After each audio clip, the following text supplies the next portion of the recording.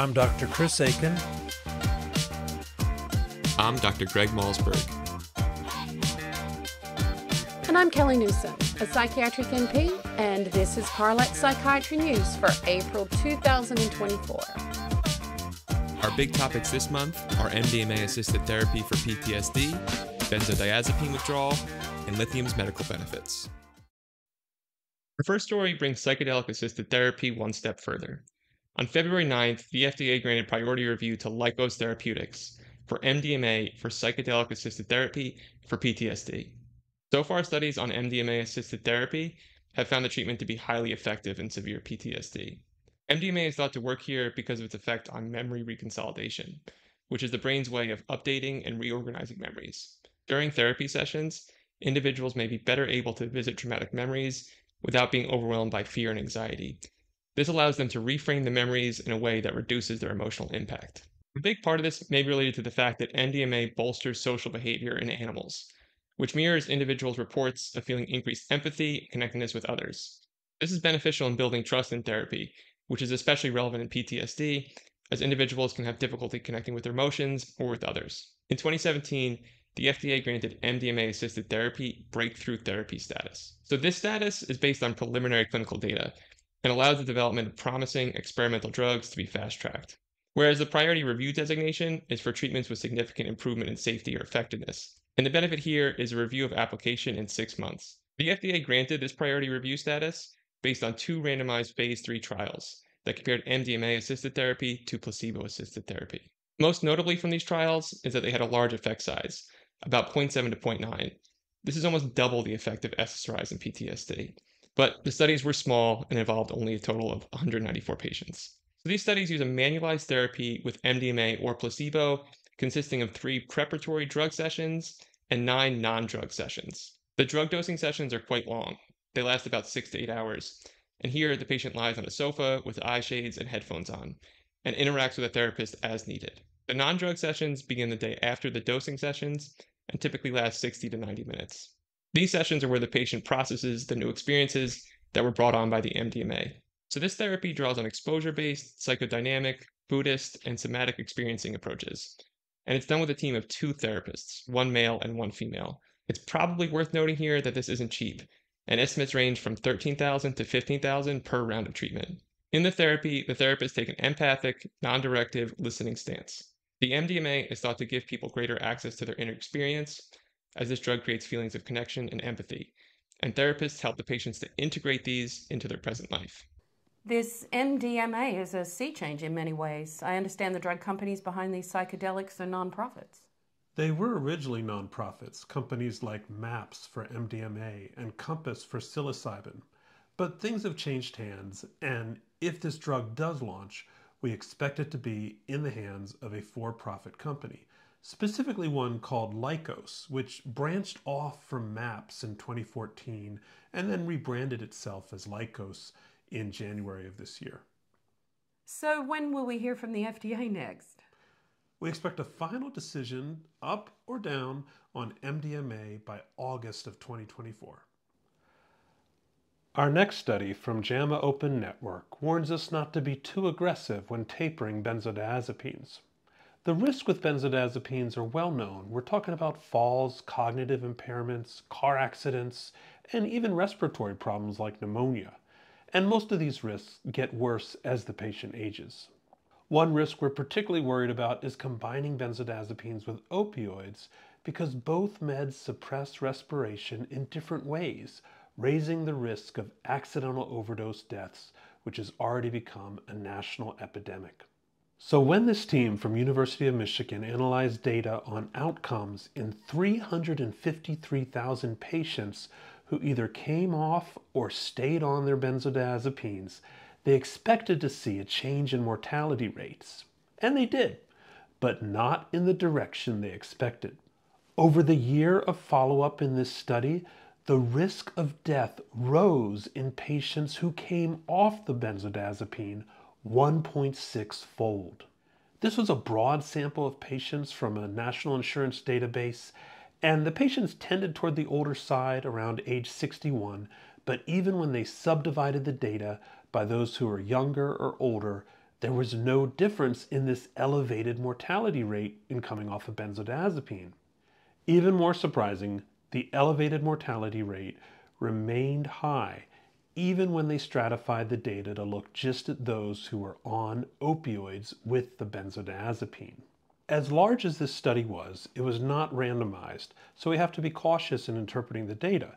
Like, it's possible that doctors were just more likely to take riskier patients off benzodiazepines, hence the higher mortality rate in that group.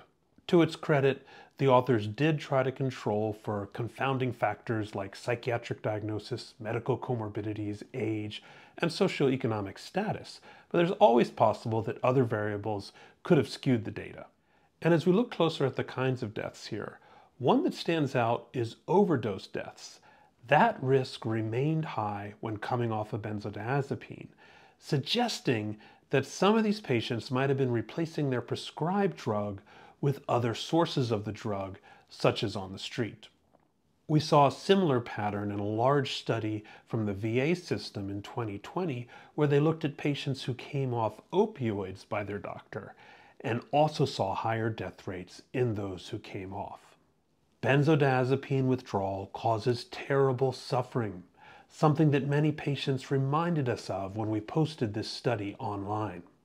One thing this study does not tell us is which particular patients are going to do better if we keep them on the benzo versus take them off. In my own practice, I've seen many older patients gain greater mental clarity, greater energy, and better balance after coming off of benzodiazepine. But benzodiazepine tapers must be done therapeutically in every sense of the word. And that means slow, very slow, over months, if not years. Lithium has a host of medical risks: toxicity, renal impairment, thyroid and parathyroid hormones. So it's surprising that patients who take lithium for bipolar disorder tend to live longer than those who take other mood stabilizers. That increase in life expectancy is not just due to lithium's anti-suicide effects. Lithium has medical benefits as well that we're just beginning to understand. Lowering the risk of cancer, stroke, Alzheimer's, and neurologic disorders, improving immunity, and killing off viruses. This next study from Anti-Psychotics Scandinavia adds bone health to that list. Researchers from Australia measured bone mineral density in 117 women with bipolar disorder. Those on lithium were twice as likely to have normal bone density. This is not a randomized trial, so it may be a false association, but it held up after controlling for confounders and is supported by a largest study from 2022 that compared rates of osteoporosis in 147,000 people with or without bipolar disorder. In that study, lithium, but not other mood stabilizers, was associated with a 40% lower risk of osteoporosis. These two studies mark a new understanding of lithium's health benefits, and they follow on earlier work in animals. In animal models, lithium stimulates bone formation, socket repair, and reduces estrogen-deficient bone loss. That's encouraging news you can share with your patients, and it contrasts with the known effects of serotonergic antidepressants, which raise the risk of osteoporosis. Antipsychotics are used often in bipolar mania, so it's tempting to think that they all work, but it's not true. Some, like brexpiprazole and paliperidone, have failed in large trials, and others, like lorazepam and lumateperone, are completely untested. So it's news that iloperidone released its first positive trial in mania, marking new territory for this antipsychotic, which has no approvals in bipolar or depression. This 4-week trial was large and industry-sponsored, and reduced mania at a dose of 24 milligrams per day with a very small p-value. And it caused side effects known to iloperidone, like fatigue, weight gain, dizziness, and dry mouth. This adds iloperidone to the long list of reasonable options for mania, but we'd suggest starting with one that benefits the depression pull as well. And there's only 2 antipsychotics that can claim to work on both sides of bipolar, and that's quetiapine and criprazine. All right, now back to you, Kelly. This next study validates a simple behavioral approach for depression, one that you can apply at your next brief therapy with medication visit. It's called a Transdiagnostic sleep and circadian treatment for major depressive disorder. What that means in plain English is regular sleep and activity. And patients with depression were taught to wake up at the same time each day. stay active during the day, and keep a sense of ritual by doing key activities at regular times. And at night, to follow the guidelines of cognitive behavioral therapy for insomnia. The researchers from Hong Kong compared this approach, taught in a group format, to treatment as usual in 151 patients with major depression. After 3 months, all symptoms were better with the circadian treatment, including depression, sleep, and overall functioning.